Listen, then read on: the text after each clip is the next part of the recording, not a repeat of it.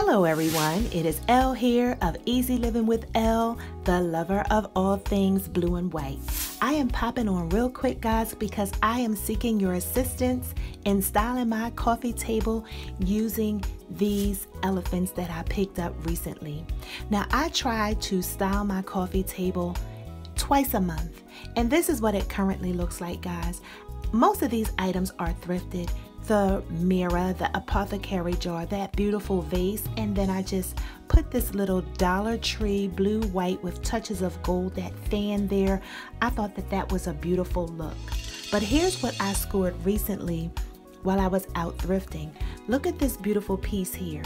This blue and white elephant, it's the mother elephant along with the baby elephant.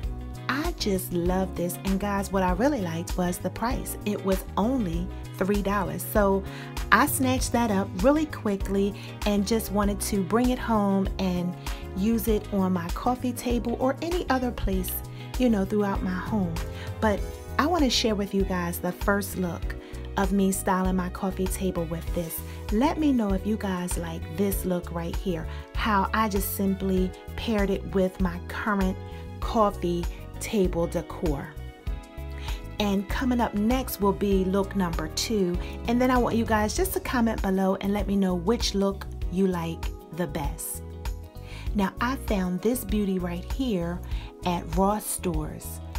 I scored it for, I want to say, $8.99.